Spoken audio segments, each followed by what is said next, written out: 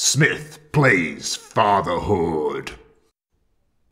It's funny how your standards as a parent change as time goes on. I mean, a few months ago, if our baby had a toy he liked to chew on and he dropped it on the floor, me and my wife would be like, oh my god, we must sterilise this immediately.